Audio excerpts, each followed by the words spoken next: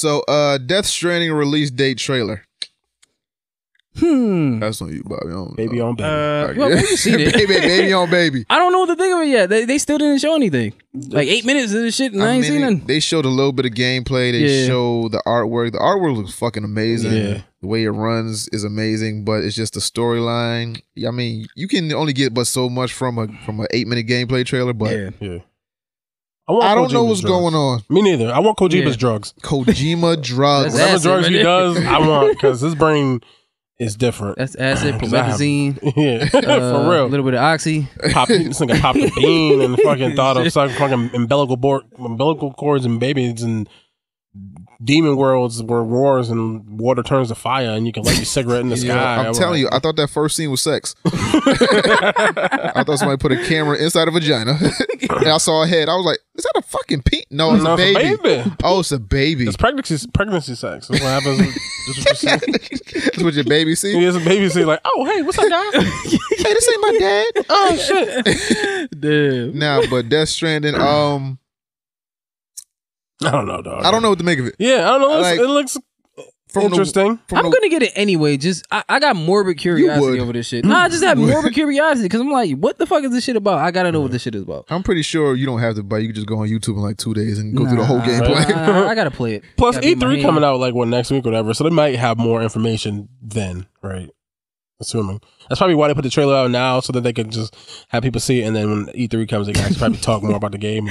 I just know it's all about connections and however fuck whatever that means, because they reference that a lot, and you're connected to the baby and whatever. So like connections is important, and they're trying to reconnect America or whatever the fuck that. It's weird. I just know this is why he got fired from Konami. Yeah, I don't remember why he got fired. They gave him this shit. He was like, "Nah, just do Metal Gear. Just do Metal Gear, man."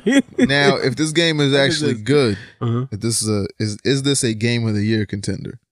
Because it looks amazing. Gameplay wise, we don't know shit. Well, what else is but if it's good, what else is supposed to come out this year? Because Call of Duty. I think everything's been a little disappointing. Call of Duty Modern Warfare. Oh, that trailer. Damn. Oh yeah, we forgot about Call of Duty Modern Warfare. That looks good. Yeah, it's just a reboot. I mean, it's more the same shit. They're not gonna do no Russian, then I don't give a fuck. But it looks good.